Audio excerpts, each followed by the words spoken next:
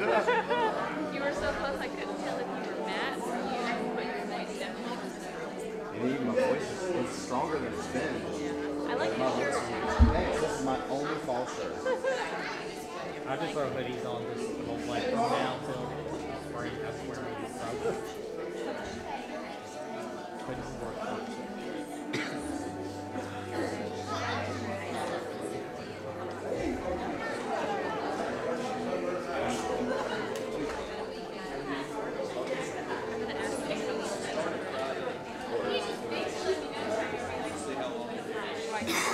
Technically, this is red, white, and blue, but I just people feel like this is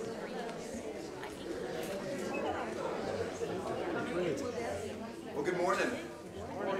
Welcome to French Broad Baptist Church. If you are new with us today, I wanted to just draw your attention to our welcome cards. And so our welcome cards, you can either scan the QR code and fill it out, or you can just fill it out and drop it in the offering plate whenever it passes. We also have prayer opportunities on the back of these cards. So if you had a prayer request, fill it out, drop it in the basket, and then we will pray over those with our prayer ministry. Something to draw your attention to that we've done the last couple of weeks as well. We have a response opportunity that we've been doing with this tree. So if you did not get one out the door, you get a thanks, hope, prayer. Just write something that you're hopeful about. Write something that you're thankful for, because with prayer we should also be giving praise, or something that is heavy on your heart or on the heart of somebody else that you would like to pray for them. And so at any point during this service, if you wanted to get up and just hang it on the tree, we would love to pray over that or spend some time at our altar. Couple quick announcements. Today we are doing, so this is for students and parents, we are doing a parent meeting about our summer trip. Just looking at the viability, if it's going to be casual, if it's going to be something else. So I just want to share some thoughts and ideas with you guys. That is happening immediately after service. So if you are a student or a parent, immediately following service, go to the restroom if you need to, head to the fellowship hall, and that's where we're going to have our meeting for that. We have our women's Bible study still going on through the book of Revelation, so hop in there. It's not too late to join. That is Wednesdays at 10 o'clock in our fellowship hall. Our budget sheets, if you are over a budgeted area of a ministry here at French Broad, your budget sheets are due today. And we have a trunk and treat coming up with some flyers in the back. Make sure you get a flyer and you pass it to somebody who has young kids. We have, I think I just counted 13 trunks signed up to be decorated and for candy and for games. If you are interested in partnering with us and decorating a trunk, we'd love to see it. At this event, we're going to have, bring your costumes, bring your candy. We're doing hot cider, games, and then even door prizes. So it's going to be fun. That is this coming Wednesday, October 30th. And we are planning to have dinner. And dinner, at this point, is going to be a dish called To Be Determined. So we will be sending that out. It has already been determined, guys. Look at that. It is tacos. Okay, so tacos is going to be this Wednesday, immediately following by our trunk or treat. So if you're interested in volunteering at this, if you could sign up at the door, posted outside of the sanctuary doors. Whew. At this time, if you can stand up and greet those around you, we'll prepare for worship. Morning, Dave. Tommy, how you doing, sir? Trying to gear up for that fishing trip.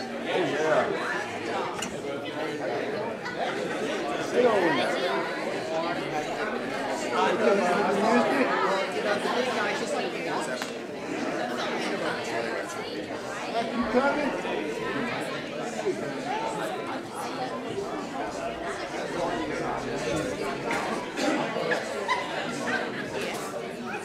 He goes back, baby. How y'all doing? Good morning. Good morning. How are you? Gotta see you again. Good to see you too. Hi, hi, hi. How are you?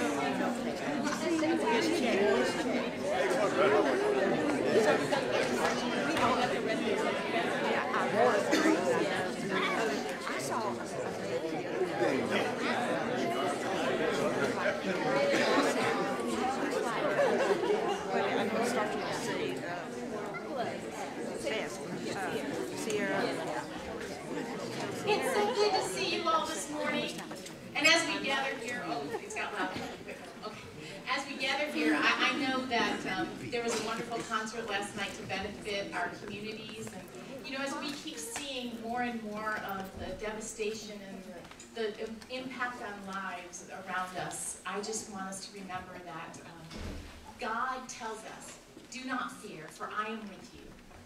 Do not be dismayed, for I am your God. I will strengthen you and help you. I will uphold you with my righteous right hand. So our God is able, and he has overcome, and our God is victorious. So let's rest in that today as we call upon the Spirit to empower us.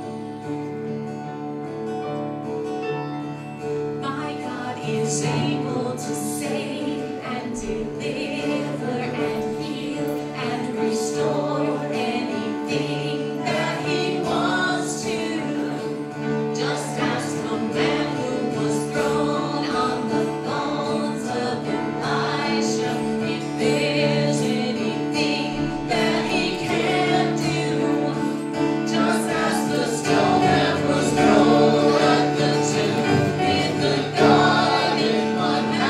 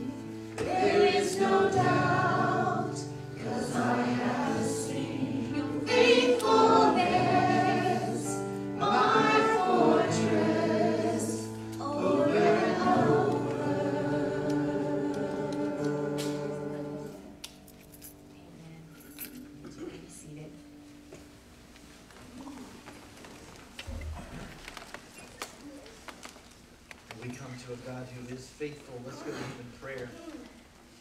Father, as we enter this time, Lord, just in your presence, how good it is to be your people, singing your praise and declaring, Lord, your fame and your awesome deeds.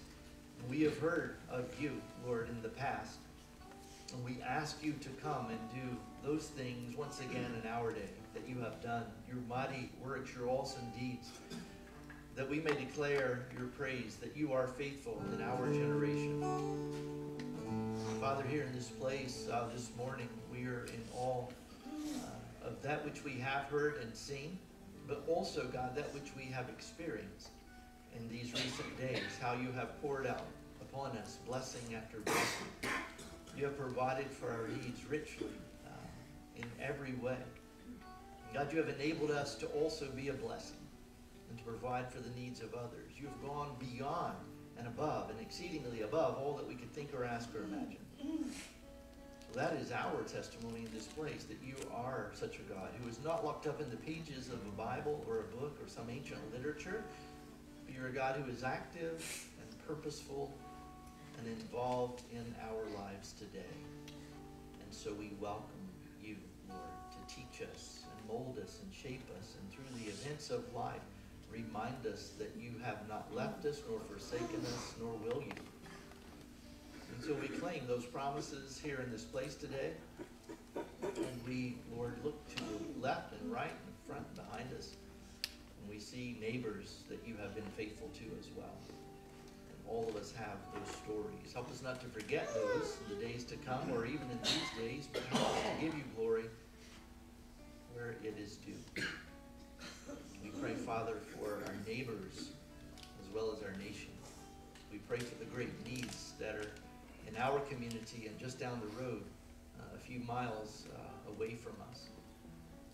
Father, there are many lives that have been turned upside down. God, you are known for turning things right side down, for restoring, for rebuilding, for renewing, for replenishing. And so may we be your hands and feet in that effort, even as we have been already. Will you continue to send us help? Will you continue to pour out your hope in these days? As we see that, and as we know that, and we experience that in our neighborhoods, may the nation that is watching our area see the love of Christ exalted and lifted up high. And may those who are looking and watching and wondering and asking, how is that possible? Help us to say, through Christ, all things are possible. For indeed, that's true. Through our voices and our hearts in these moments together, oh Father, as we lift names and needs to you, we do so with earnest expectation that you're a God who is able to meet our needs, even before we ask. So hear us, we pray.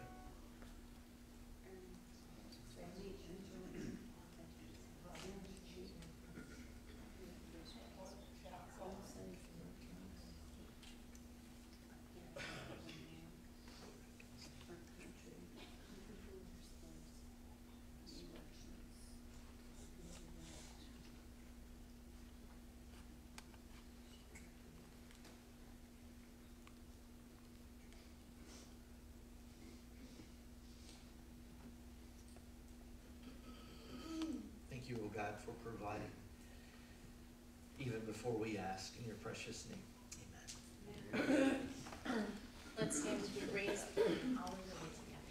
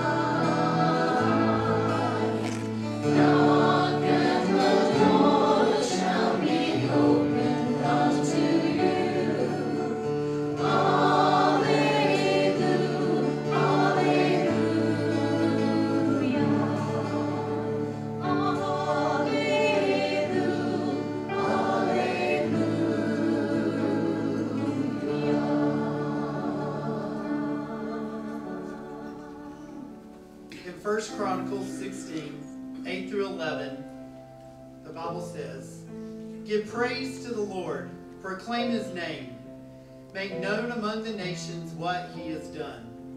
Sing to him, sing praise to him, tell of all his wonderful acts. Glory in his holy name, let the hearts of those who seek the Lord rejoice. Look to the Lord and his strength, seek his face always."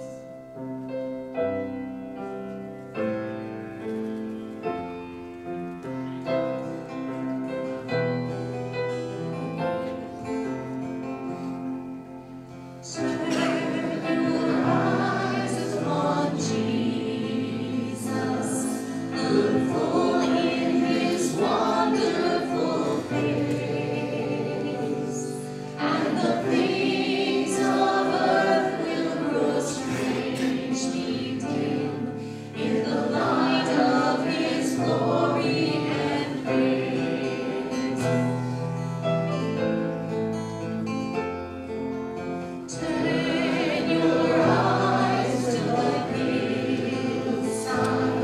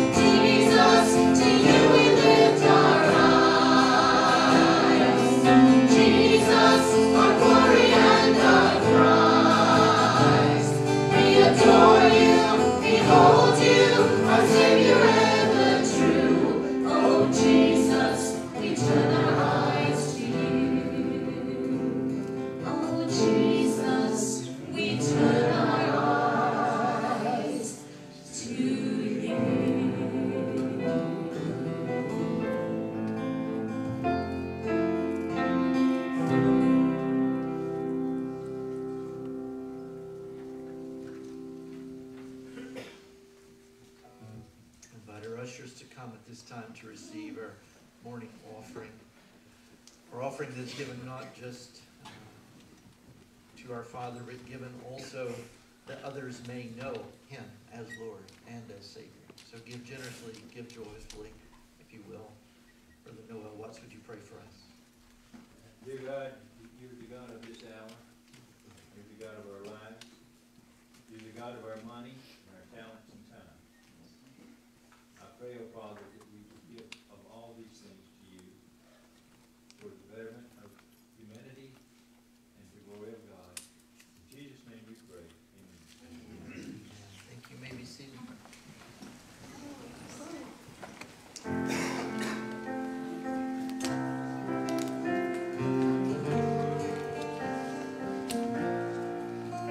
Look at the flowers, all of their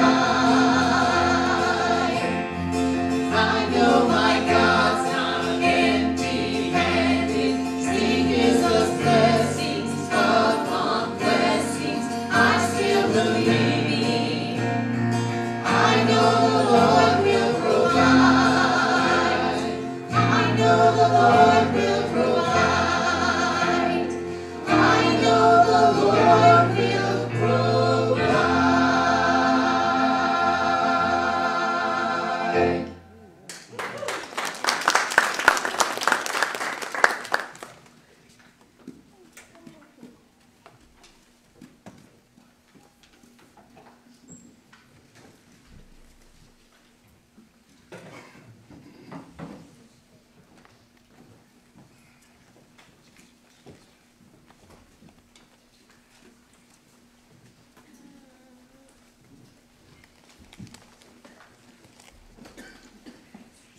Thank you, team, for reminding us of that amazing and wonderful truth that is ours. In this hour, I invite our children, those who would like to slip out with children's worship, you're welcome to slip out with Ms. Kim at this time. Well, is that true? Is that true? Everything I need, the Lord will provide. Have you found that to be true recently? Everything that you need. I'd say everything you wanted. Said everything that you need, the Lord provided. You know, we've been able to see that in our community. You know, I was down in Old Fort this past week, and we passed on a few of our extra supplies that had come into us, and I dropped off a few things down there, and I met a young woman, and she was still in need of someone to come and to help her with her apartment, she was looking for cleaning supplies. Her apartment had been flooded, and she was in town. I drove down there and arrived like at a moment in time, right? Say 11:53. At 11:54, she came walking down the sidewalk, right? And I had in my car cleaning supplies, buckets, brushes, sponges, those kind of things. And she walked up and she said, I'm looking for cleaning supplies to clean my apartment. And I said, come with me. You know, it was like that, you know, it was just that. And isn't that amazing? Like, you know, how can God like orchestrate those kinds of things? Now, if you asked me when I was growing up in the 70s and 80s, you know, it was the era sort of the pursuit of glamour, the pursuit of things, right? It was kind of the area. If you'd asked me what the stuff of life was about, I would have said to you, well, it's absolutely, if you're measuring it, well, it's absolutely measured in the abundance of things, right? That's what life is about. It's about that kind of pursuit. It's about, you know, get all you can all you get, and sit on the can. That was kind of the era I grew up in. That's what life was about. Did you catch all that? Your neighbor will help you. It was the conceive it, believe it, achieve it generation, right?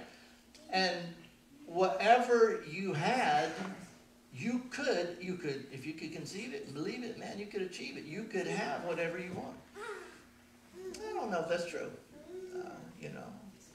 So I had to learn to depend on me and not the Lord. Right? That was the message that came through loud and clear to me. If you're going to have, you depend on yourself. And so I did. And so I pursued that. And then over time, you know, I've learned, I gained a little wisdom, and I realized that what I actually need maybe just is not what I thought I needed. But, yeah, it was that kind of generation, that kind of time, that kind of thinking. You know, as I've grown in Christ, and over the last several weeks, we've been learning, what does it mean? What does it really mean to follow Christ? What does that mean?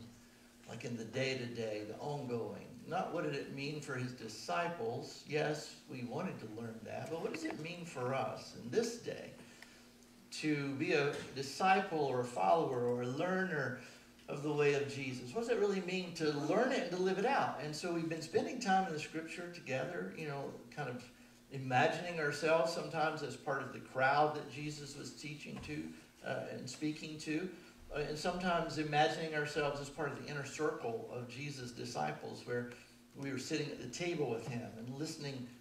What did he say? Or what did he do?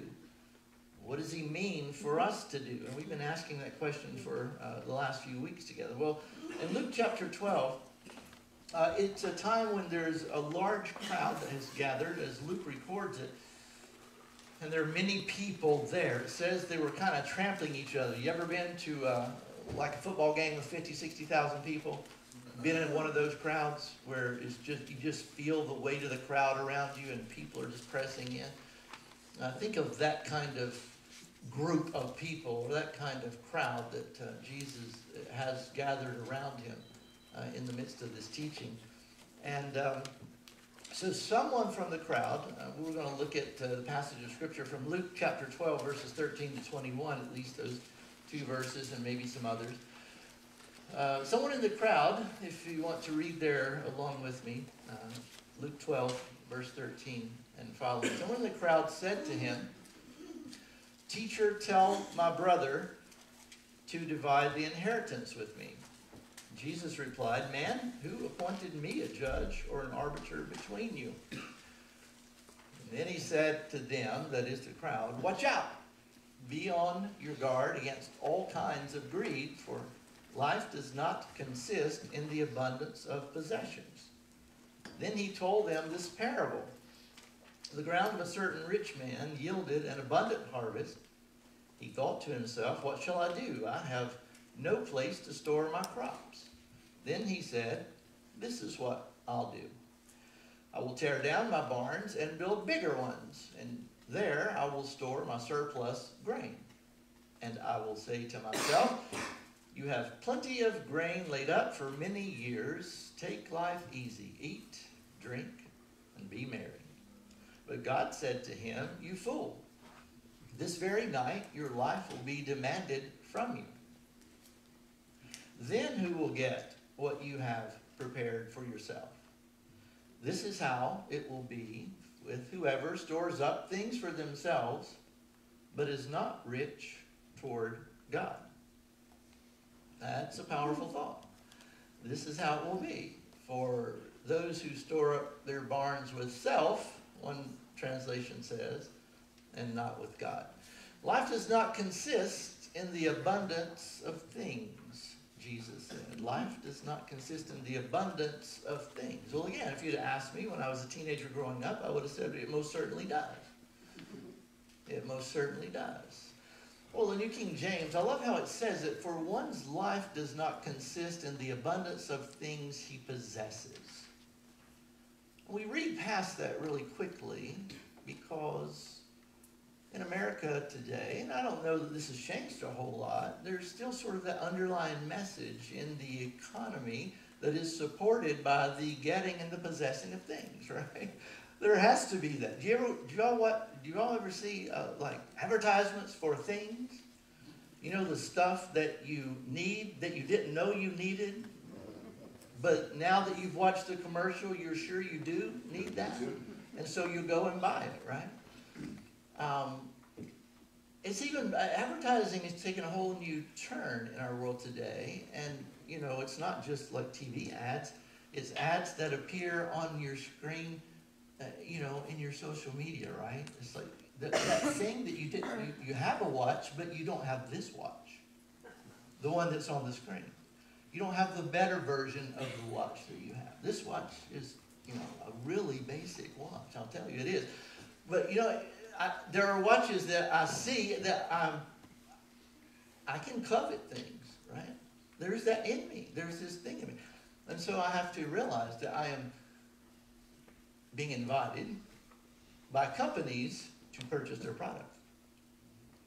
And that my life will be better once I have them. So they say. And so, sometimes I click buy now. Isn't it just so easy to add to our list of possessions? Buy now. Because you're already set up to buy now. That's just our world. And then you feel some buyer's regret or remorse once you click that button. Life is not defined by what you have, even when you have a lot. The Message says that same thought in a little bit different way. Life is not defined by what you have, even when you have a lot. Does anyone here know people who sort of define themselves by the things they have? And maybe you've been there, maybe you've done it. And that, you know, that's just honest where you are. Life is not measured by how much you own. The New Living Translation says that a little bit differently. So we hear these words of Jesus, and they're sort of just in different words, it all says the same thing. See, Jesus is teaching us, and he has been teaching, that there are two kingdoms in the world, the kingdom of heaven, the kingdom of God that is, and the kingdom of this world. You say, well, what are the difference? Well, Jesus has been teaching this, and so the context of our passage today is that the man who speaks up out of the crowd and asks Jesus to do something for him. And sometimes rabbis were known for settling disputes among people, I should say it that way.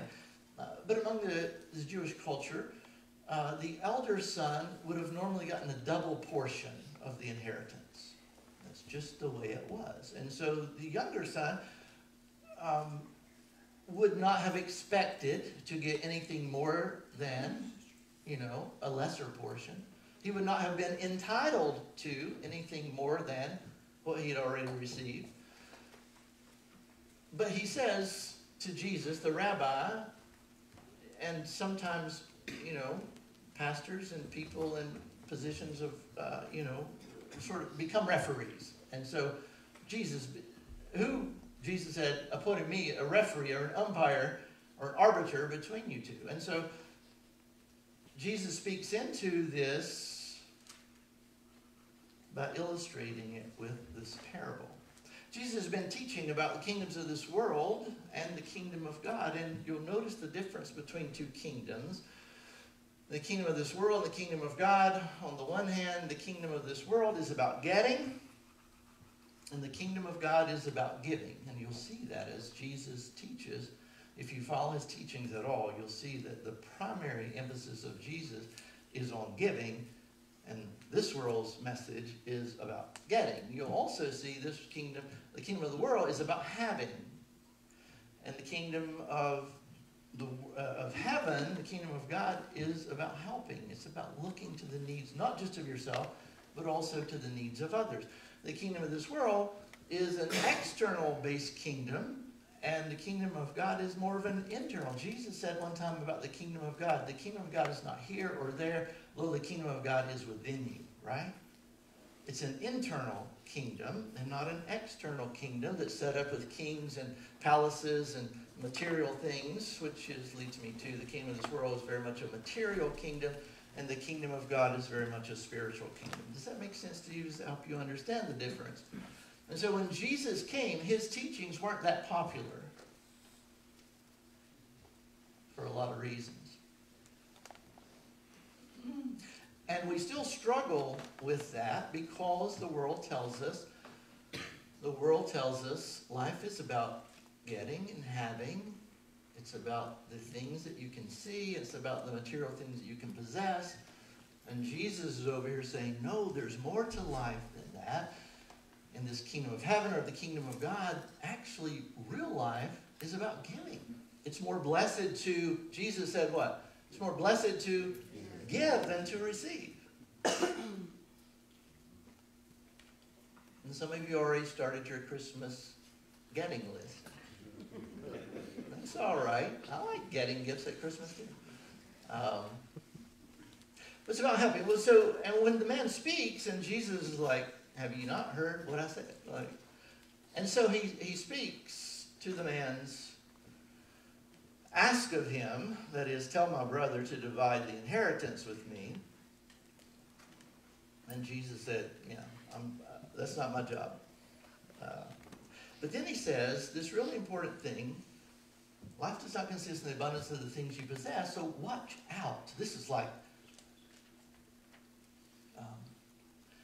there are just animals in the world that will devour you. They will just eat you up. There were 7 German Shepherd dogs on Robert Pruitt's porch that I rode my bicycle by his house occasionally. And if they were asleep, that was fine. But if they were out in the yard, you didn't ride by. You had to watch out against those dogs, or they would eat you up. Be on your guard against. So Jesus is saying, watch out, be on your guard against. He's saying that because, remember, he's for us, and he wants us to learn a way of life that is helpful to us. And so Jesus tells this story, and I want to hold on to that verse for just a minute. He tells this parable about a certain man whose farm or ground produced a good crop, and he had more than he needed. And so he said, here's what I'll do. I'll tear down the barns I currently have and build bigger ones for myself, so that I will have more than enough, or enough for all of my life.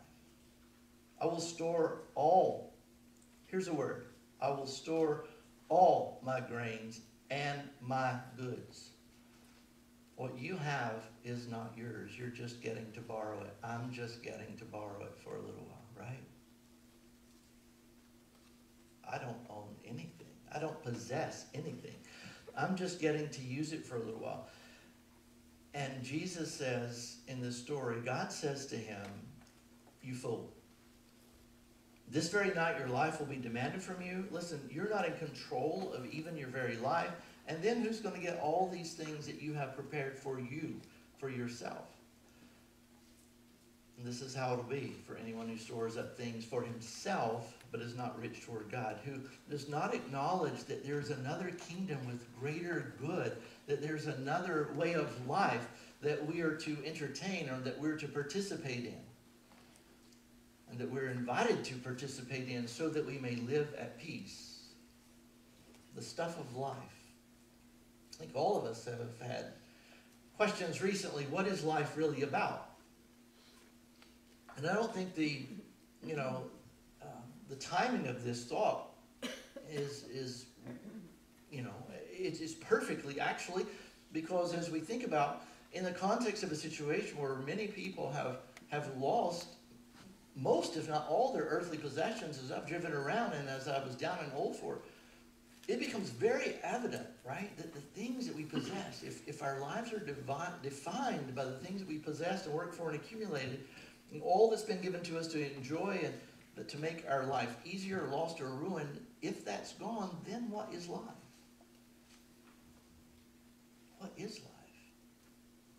And that's hard for us to wrap our head around. We've all been jarred awake to the reality of how fragile life is and the things that we hold dear can be. So Jesus said, watch out.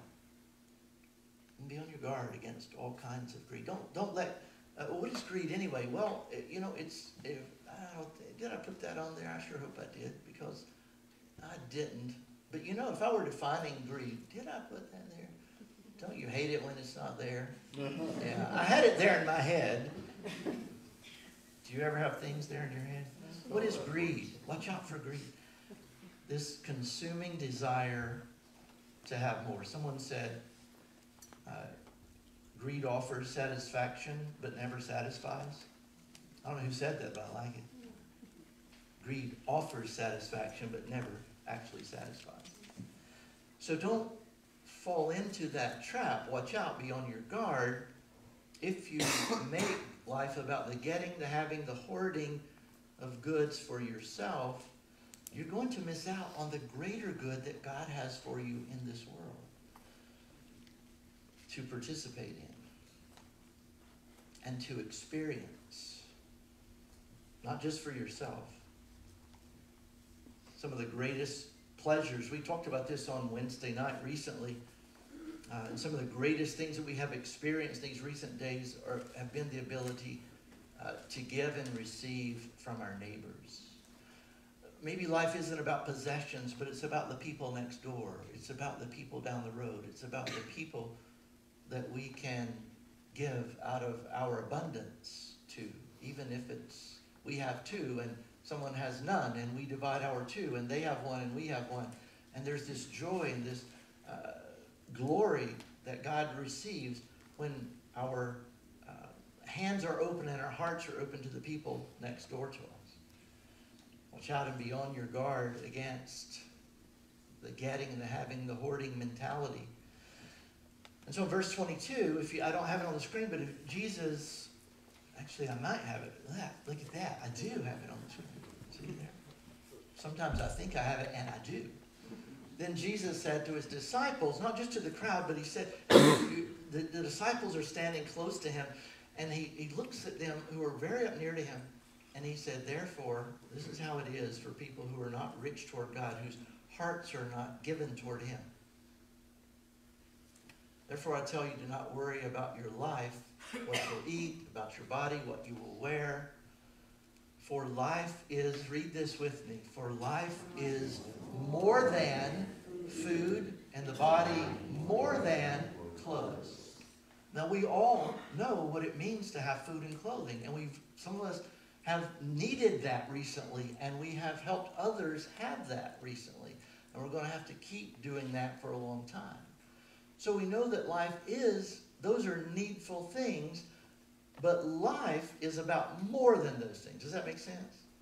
It's not that those things are bad, but life, real life, is about more than things. And that's important for us as followers of Jesus to latch on to, because if we don't watch out, if we don't guard ourselves, we will make it about the food and the clothes. And we're not content to be filled until we're hungry again, right? If we're not careful.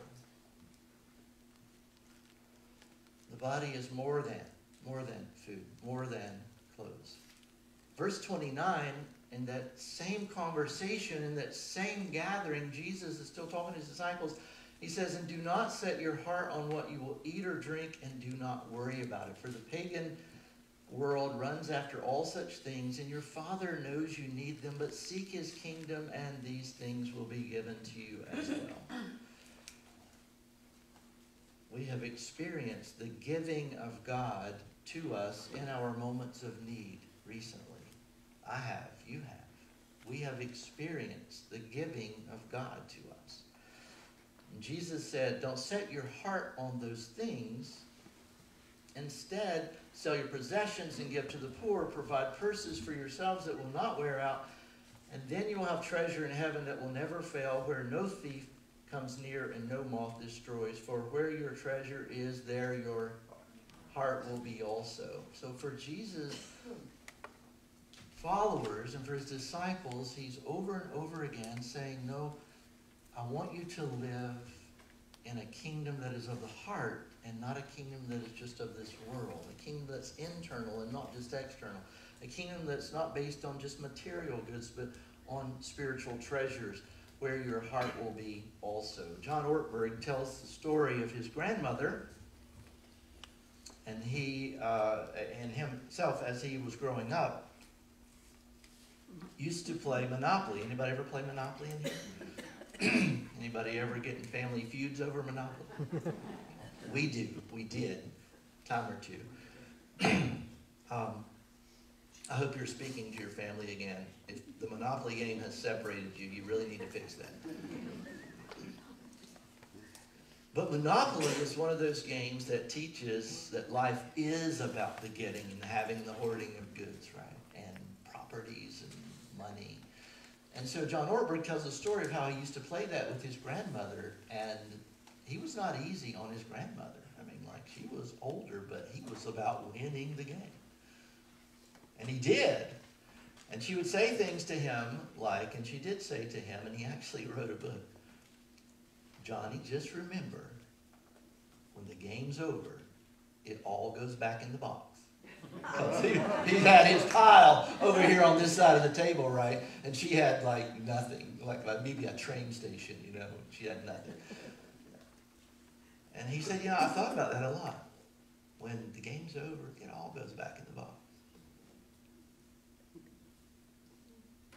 Jean Moffitt, one of our dear ladies, many years ago, who was a member of our church, and I treasured her and her conversations. And one afternoon I spent with her just talking about life and her journey, and she said, my dad was a tomato farmer, and he farmed between Henderson County and Florida. It was kind of our way of life there for a period of time, especially as I was young and growing up. And I remembered one year,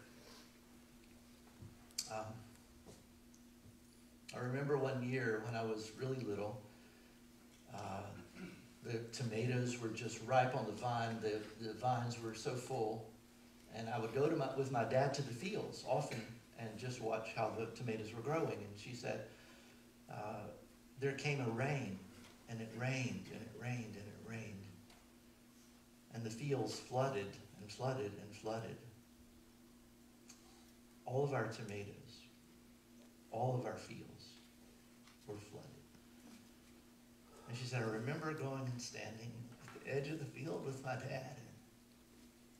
He was an old farmer, hard kind of guy, you know. And she said, I never saw much emotion really in him, but that particular day there were tears. I looked up and there were tears running down his face. And she said, I put my hand up and took his hand. I was standing there in my little rain boots, and I said, Daddy, what are we going to do? And she said, I never forgot what he said to me. He looked down and he said, well, Jeannie, we'll just start over again next year. And she said, as a child, and as a young woman who grew up and went through some pretty hard times, I never forgot my dad's words when times got hard. Well, Jeannie, we'll just start over again next year. Sometimes we will. We will lose our possessions. We will lose the things that are promised and that seem to be on the doorstep for us. And many have. But when we lose our possessions, it's important for you and I as followers of Christ and people who live in the kingdom of God. Don't you forget this. To know that you may lose your possessions, but you cannot lose your provider. You cannot.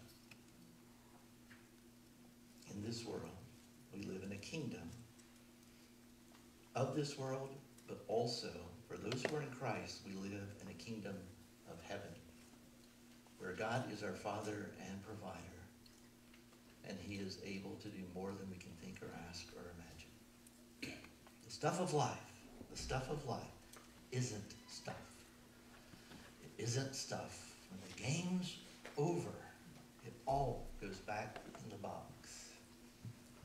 And my Father says to you, and as you and I come alongside our dear friends and our neighbors next door and in the county next door, we need to be able to look them in the eyes and with confidence say, my Father says you can start over, and I'll be with you. Let's pray. God, you speak so powerfully through our Savior Jesus about life. The messages of the world are powerful, and we can lose sight of what life is truly about. The knowing of you, the walking with you, the transformation that you bring to our life and perspective. And who we are is not what we own, but whose we are, and who owns and holds us in his hands. And so help us to feel and to know and experience the comfort and power of your Spirit in our lives, reassuring us in these unstable times that you're a God who never changes. It's the same yesterday, today, and forever. And those famous and amazing and awesome deeds that you did in the past for others, where the oil didn't run out, the jar was never empty, you can still do for us today. Help us to walk in that confidence and to give glory to you. In Jesus' name, amen. As we close our time of worship, God may have laid upon your heart to pray for a specific person or need, or maybe just yourself. You've said, you know what, I've lived in the kingdom of this world long enough, and I'd like to live under King Jesus for the rest of my life, and to live in that peace and that confidence that only he can give. And I'd like you to pray for me about doing just that. As we stand and as we sing, Pastor Gray and I will be at the front. You may want to just leave a prayer on the tree or however you'd like to do that. we'd be happy to pray with you and encourage you. Let's stand together.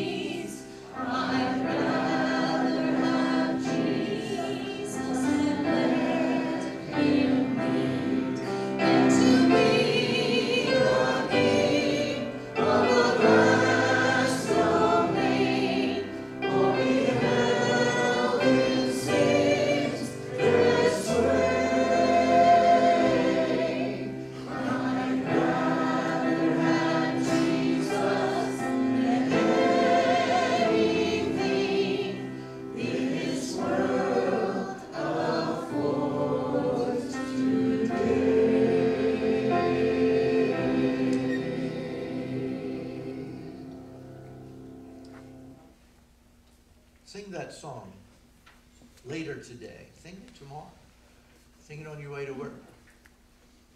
Sing it throughout the week. And let it be a reminder of this time of worship.